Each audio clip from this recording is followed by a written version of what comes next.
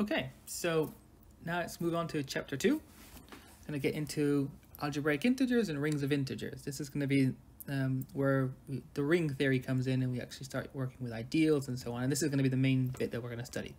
But we're going to get these rings from number fields, which is why we've done the whole first chapter. So this is chapter 2. It's called algebraic integers.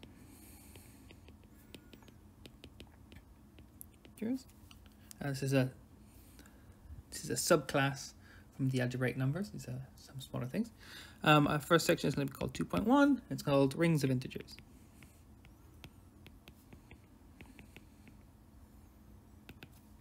Okay, so what's the definition? This is definition 2. I'm going to say 2.1.1. Let K be an extension of Q. I'm not gonna. It doesn't have to be finite, so not necessarily finite. An element alpha in K is called an algebraic integer.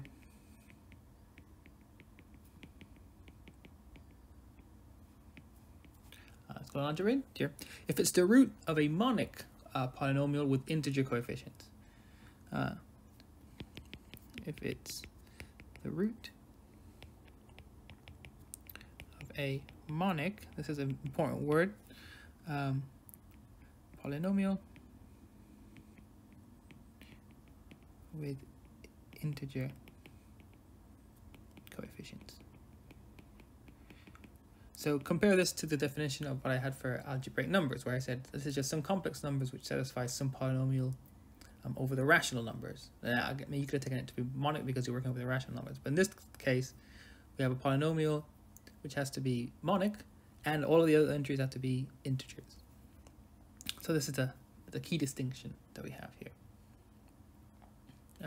These are going to be our our algebraic integers. Is the things that we're going to be studying. So here's one slightly weird source of algebraic integers, but it'll actually be useful later on. So here's a small lemma 2.1.12. If you have a matrix with integer coefficients,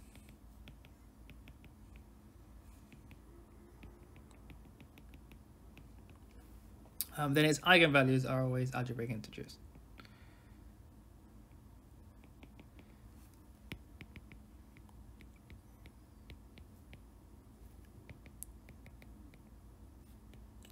Are algebraic integers. Proof.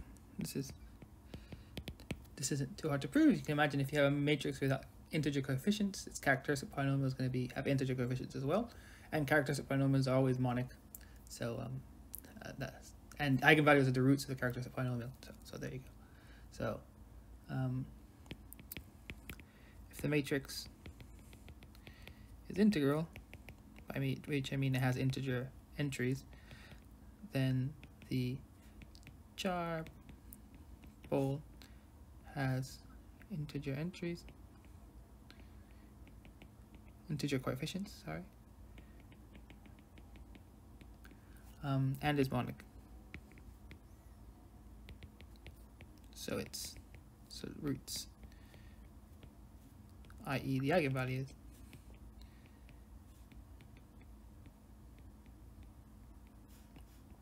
are algebraic integers.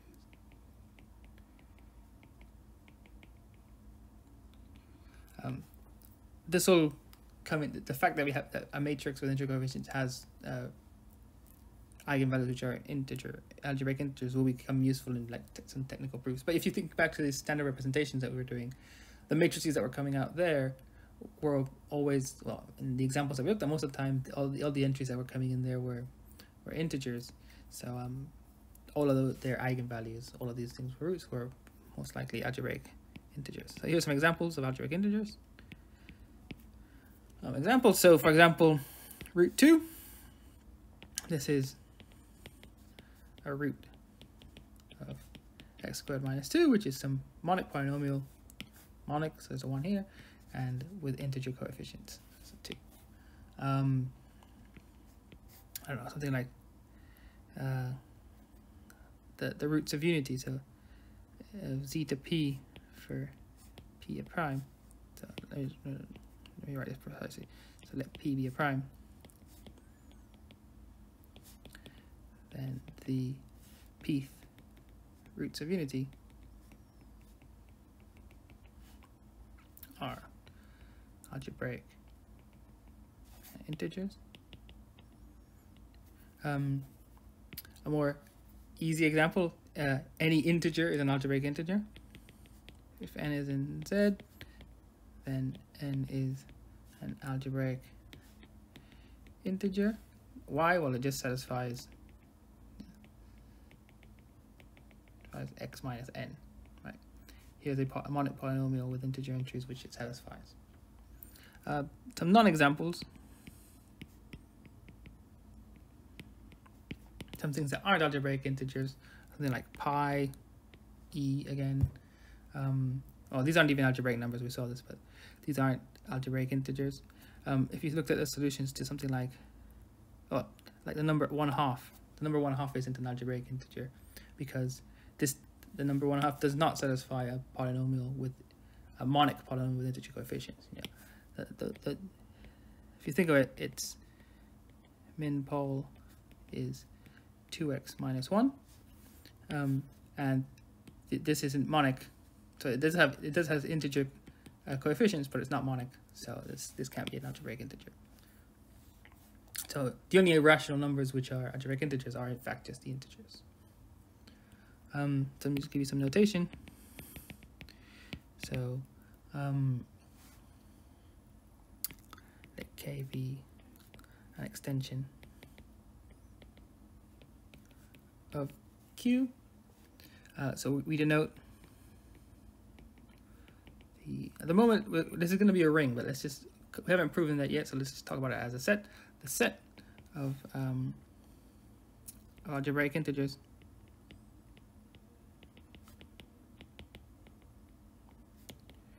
in K we denote it by OK. So this is a curly O, a subscript K.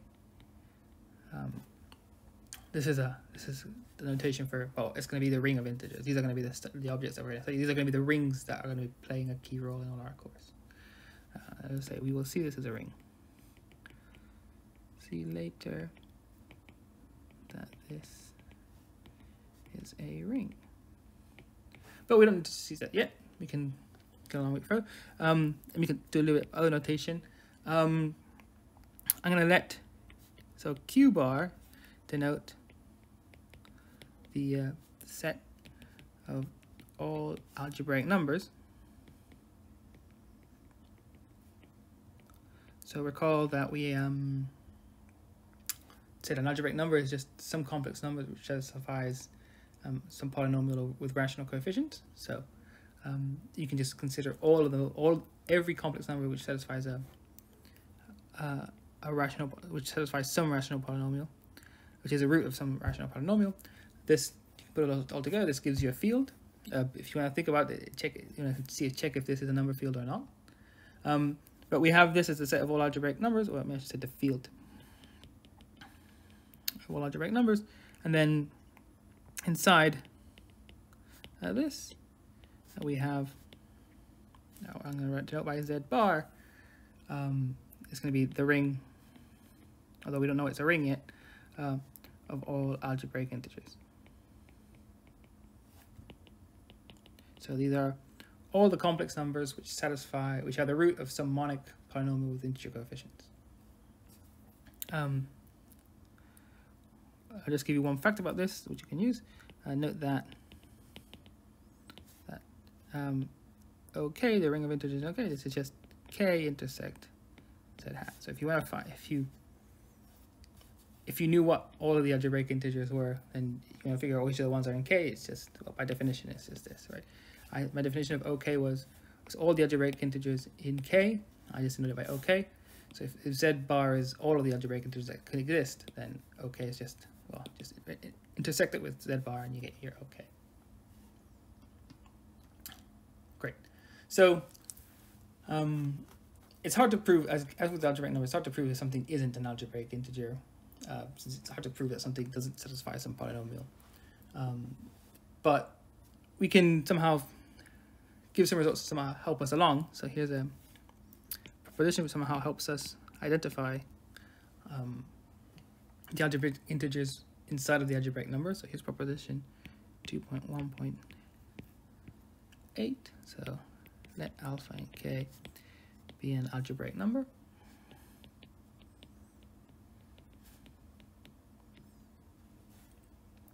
With minimal polynomial, as usual, to m alpha. Then alpha is an algebraic integer. This is pretty obvious.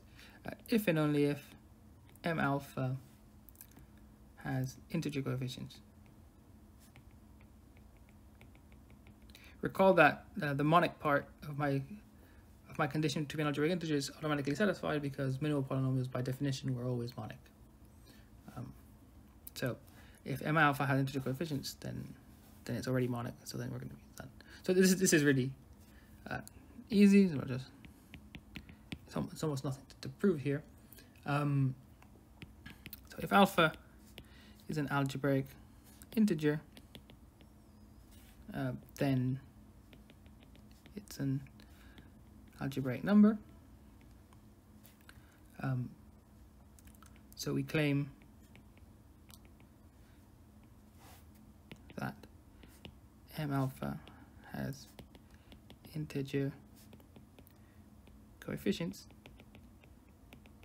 So remember, for it to be an algebraic integer, I just said there exists some monic polynomial which has it as a root. What I'm asserting now is that it's not just some random polynomial that has integer coefficients. In fact, the minimal polynomial has to have integer coefficients. So m alpha has integer coefficients. This is what we claim. So as I said, we know alpha satisfies, or when I say satisfies, I mean is the root of some polynomial f of x in zx. I'm going to write monic in brackets. Therefore, by our properties of the minimal polynomial, we know that m alpha has to divide f of x, because the minimal polynomial always has to divide, it's the smallest thing which has alpha as a root. So now, here's something that we haven't seen in a while. Now use the monic Gauss lemma.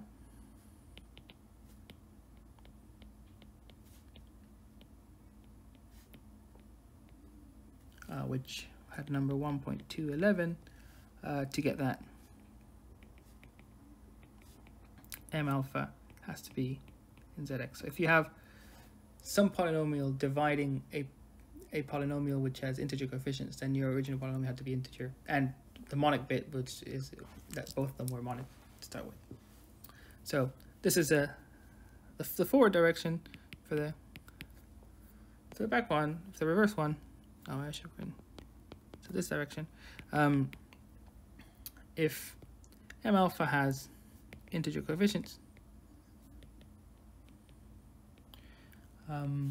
then clearly alpha satisfies a monic polynomial with integer coefs. Therefore, it's an algebraic integer by definition.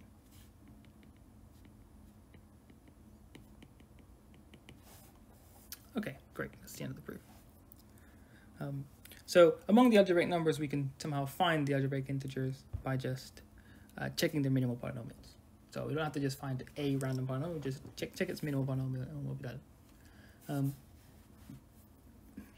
So this is something about how the minimal polynomial tells you about whether something is an algebraic integer or not. Can this field polynomial tell you something similar? And the answer is yes. So here's corollary 2.1.9. K be a number field.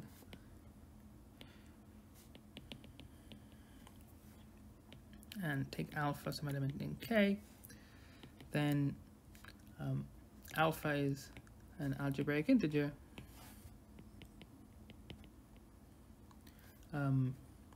if and only if C alpha has integer coefficients.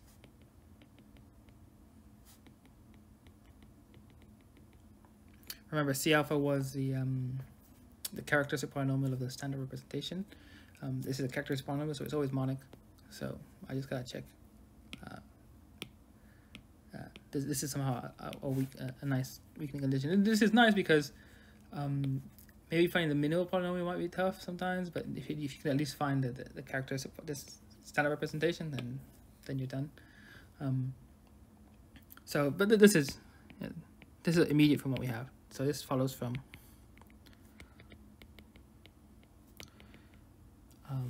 corollary 1.6.8, which remember linked the minimal polynomial and the field polynomial, and the previous proposition 2.1.8. Great. Here's another corollary of this. 2.1.10. It's a corollary of the corollary, I guess. So let K be a number field. And alpha and K. Then you can always find an integer. So then there exists an n in Z take away 0, so a non-zero integer, such that n alpha is an algebraic integer. So pretty soon I'm going to start using my notation. So i.e. n alpha is contained in OK. Right, this is my notation for the set of algebraic integers in K. So I'll just try to spell it out for as long as possible. So proof. Let's consider the standard representation of alpha. So let A alpha be the standard representation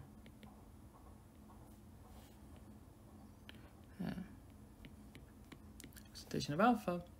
Then off the bat, this is a matrix with rational entries. Remember, we to compute the standard representation, we pick the basis for K over Q, and so that matrix a priori has entries over Q. You might be lucky that in the case that you've started off with, and it actually has a basis with entries over the integers, but this might not be the case. So this is a matrix with rational entries, but now just clear the denominators in the matrix. Multiply by some integer, some diagonal matrix to clear the denominators. And then now you end up with a matrix with integer coefficients. So now I clear denominators by multiplying by some matrix,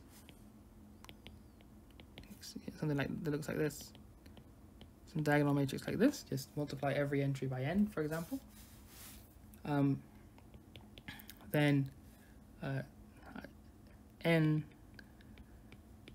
for this time this matrix. This is the matrix of A of n alpha by our properties of how the standard representation changes. So we have the product of these two matrices is the matrix for A and alpha.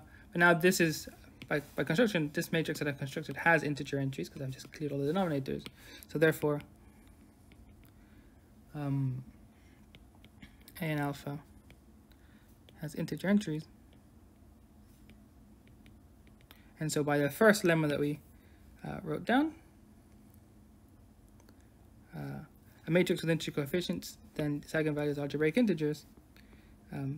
This is a matrix with integer entries. Its eigenvalues, which in this case contain, one of them is n alpha, is an algebraic integer. Therefore, it has algebraic integers. So n alpha, which is, I'll just write down, which is one of its eigenvalues, is an algebraic integer by, what was it, lemma 2.1.2. Great. So if I give you any algebraic number, you can always multiply it by some integer to make it an algebraic integer. Just think of the minimal polynomial wasn't if you had the minimal polynomial and it had rational entries or something, then you can always scale it appropriately to make things to make it work. Okay, cool. So now, even before we've checked that this this is actually a ring of the algebraic integers form a ring, we can actually find out what the algebraic integers are in a quadratic field. That's a field of degree 2. So here's a theorem. So this is 2.1.11. So I'll call this as a name integers quadratic fields. Maybe I should call this algebraic integers. Algebraic integers in quadratic fields. So I'll let D be a square-free integer. Oh, no, we come back to the start. So D be a square-free integer, and let K be Q square root of D. Then here's the result. Okay, so I'm gonna as a set, this is what it looks like. As a set, it looks like the following. So Z. Oh, I'll tell you what this notation means. Z adjoin the square root of D, or Z adjoin 1 plus the square root of D over 2. And this is if D is congruent to 2 or 3 modulo 4. And this is if D is congruent to 1 modulo 4. So here are the two possibilities. Let me use the notation. So, for example, Z square root D. This is just a set of elements A plus B root D, such that A and B are integers.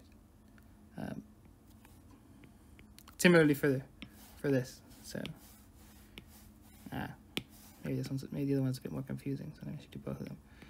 Z of 1 plus root D over 2. This is a set of A plus. You can just write it like this if you want. Things that look like this with A and B integers. So we're only talking about how they look like as sets. We'll talk about the ring structure on these things later. But as sets, this is what the algebraic integers look like inside quadratic fields. The quadratic field is because it's a degree 2 extension. I'm not sure if I used this term yet or not. Okay, so let's prove this. Proof. So I'm going to let's pick some random number. So let alpha equals A plus B root D with A and B some rational number. So this is some element of K. If I have B equal to 0, then we're just asking which rational numbers. So if B is 0, then I'm just left with a rational number. I'm asking which rational numbers are algebraic integers. The answer is just the integers. Which algebraic numbers are algebraic. No, not which rational numbers are algebraic integers.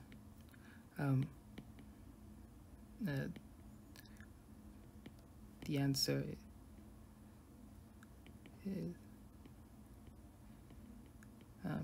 is only the integers. So if B equals 0, then A has to be some integer. So that's fine. And in both of these sets, I had my A and B. The A was always an integer. So that's one part of the thing proven. So assume that B is different from 0. Then the minimal polynomial of alpha,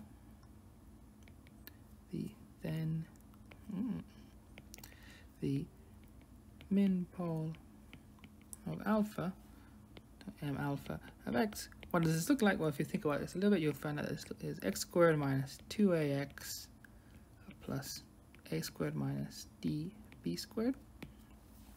You can check that if your element looks like a plus b root d, the minimal polynomial has to be of this form. This is maybe a fun exercise to do. So at the moment we're assuming that this is just some algebraic number. So all we know is that this has, we don't know anything about this minimal polynomial. This is what the minimal polynomial, oh sorry, this is the minimal polynomial of this. Let me say over q, just to be precise, because we're working over the rational numbers. Now, if we want alpha to be in okay, so if we want it to be an algebraic integer, we need the coefficients to be integers. So we need 2a and a squared minus db squared to be integers. And what I'm going to argue is, I'm going to argue that once you have these two things being integers, then depending on what d is, a and b are going to have to be integers or not. So I'm going to tell you what the possibilities for a and b are, given that these two things have to be integers, and the possibilities that are possible are going to come down to whether d is 2 or 3 mod 4 or 1 mod 4. So we need these two things to be integers because it's, by definition, it's an algebraic integer if its minimal polynomial is monic, i.e. yeah, it's fine, and its entries are integers. It's coefficients, sorry, coefficients are integers. Now, since 2a is in z, this implies 2a squared. 2a squared is in z as well. Therefore, if you take 4a, if you multiply this number by 4 and you subtract this thing, then okay. Therefore, since, let me try this out. Since a squared minus db squared is in z and 4a squared is in z, this implies that you need to have d times 2b squared is in z. Alright, I've just take this number, multiply it by 4. This stays an integer. Subtract off this one, and then you end up with this. So this has to be an integer.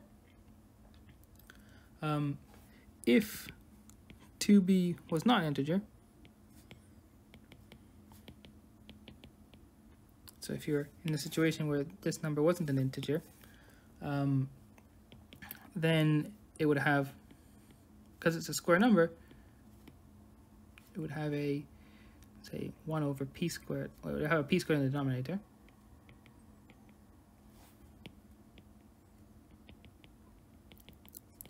For, well, not it. If 2b was not an integer, then then 2b squared would have a p squared in the denominator for some prime p. Some prime p. So I'm saying if this isn't an integer, then it's going to be like a over b or something. Well, it's going to be some rational number, so it's going to have some denominator. So when I square it, the denominator is going to have some number squared in it, and so there's going to be some prime squared showing up in the denominator. But then this would force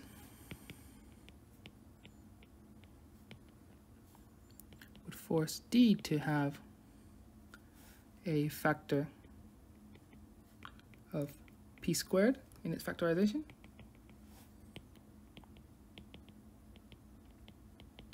Right? Because I have this number is meant to be an integer. So if this had some denominator, so you'd have like say a p squared showing up at the bottom when you write this out, then d is going to have that p squared showing up in its factorization. But d is assumed to be square free, so none of its factors are squares. So no prime shows up more than once. Would have a p squared factorization contradicting the fact that it is square free.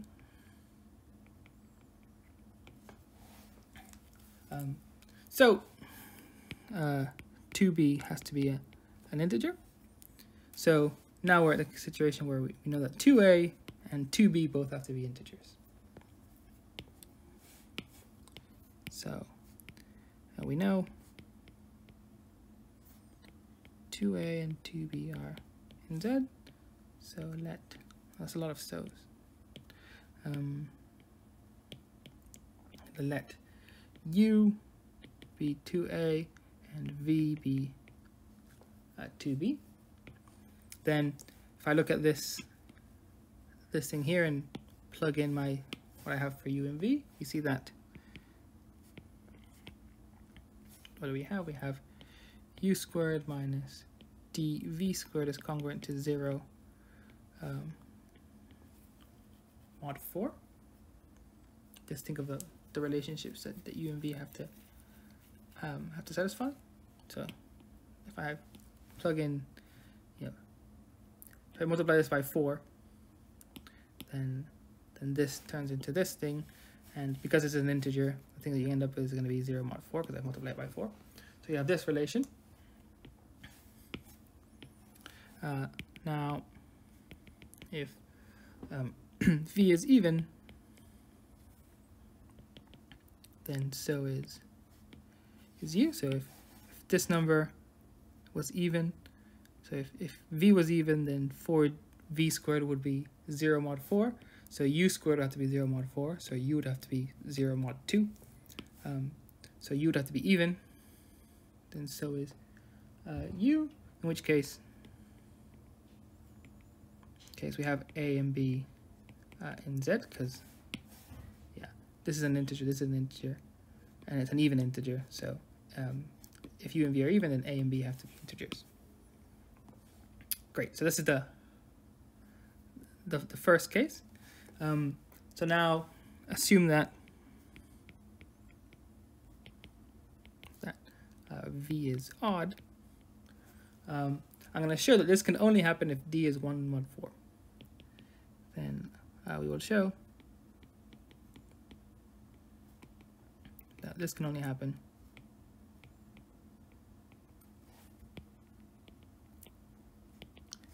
if d is congruent to 1 mod 4. So v is odd. Since v is odd, we have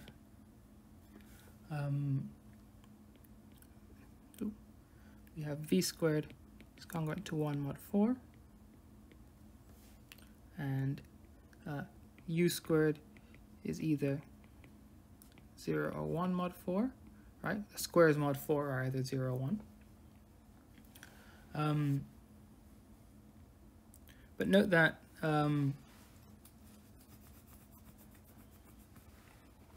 okay, so it's either 0 or 1 mod 4, but note that u squared can't be 0 mod 4, as this would mean,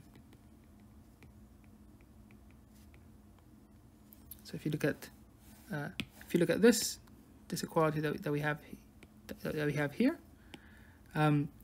if u squared was 0 mod 4 and v squared was 1 mod 4, then this means that d would have to be 0 mod 4, but then that would mean that d is divisible by 4, but d is meant to be square free, so this can't happen. So this would mean d would be 0 mod 4,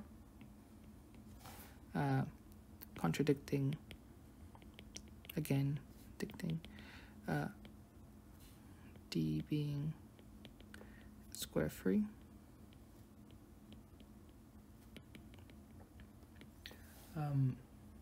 So therefore,